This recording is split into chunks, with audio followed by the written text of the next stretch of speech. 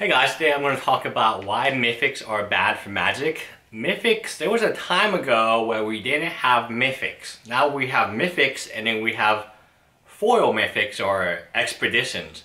So not only do we have harder to chase cards, it turns out the most cards you need or really good are Mythics. Now back in the olden days we didn't have the problem because there was a distribution of the cards equally. So you could get, if for instance Tamagotchi was the best card, back in the days it actually wasn't that great, you would not need to buy way more. So if you get a box, you can pretty much guarantee there's probably a Tamagotchi in that box. I would love if someone could comment what the O ratio is for a Tamagotchi versus the new Mythic ratio. But now you can buy a box and not get the Mythic that you want, not the card that you want. That's why when you buy a box of cons, the fetch lands are very easy to get.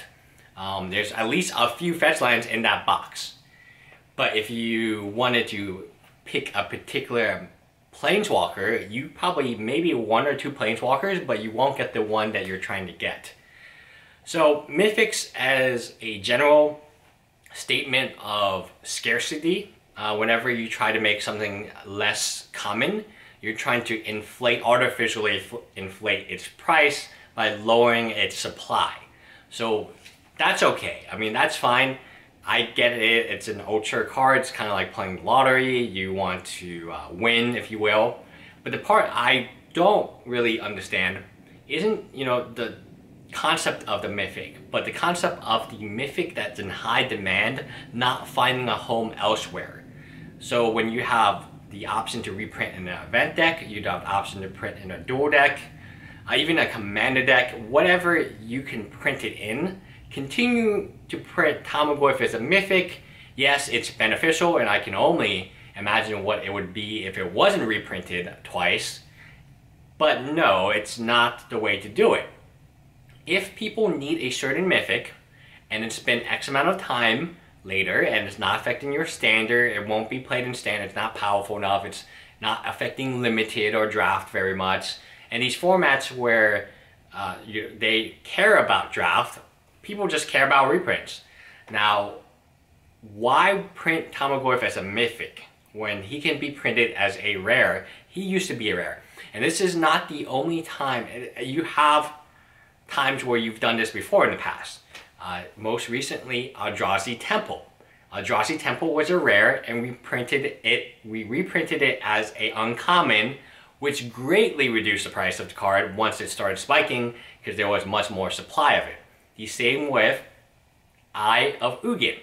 Eye of Ugin was a Mythic, it was reprinted as a rare, and thank goodness it was. Can you imagine Eye of Ugin as a Mythic? How disastrous that would have been to the price of a modern. And I mean, even as a rare, it was like $40. As a Mythic, it probably hits Tamagotchi levels because it replaces Tamagotchi at the time before it was banned.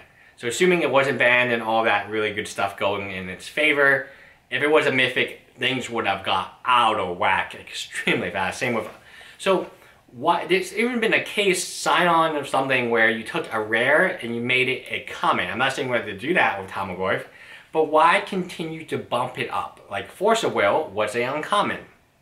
We bumped it up to a Mythic.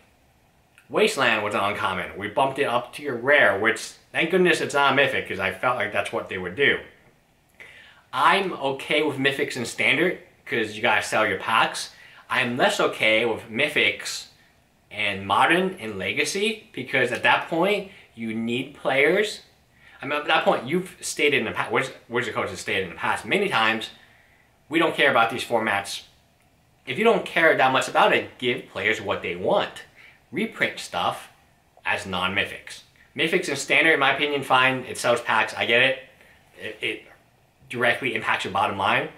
There's no reason Bob, Van Dillen, Click, or any of these really highly, I mean, the worst case would be if they made Zendikar fetch lands. I've been hearing that fetch lands will be in Eternal Masters, but if they made fetch lands Mythics, I would be like, oh my, that would be terrible.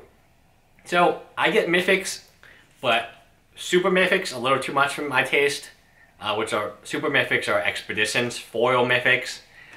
And, you know, it just doesn't seem like it's going to stop. Like, then we'll get foil mythics. So one in every, you know, 100 cases or something, you get a card made from gold.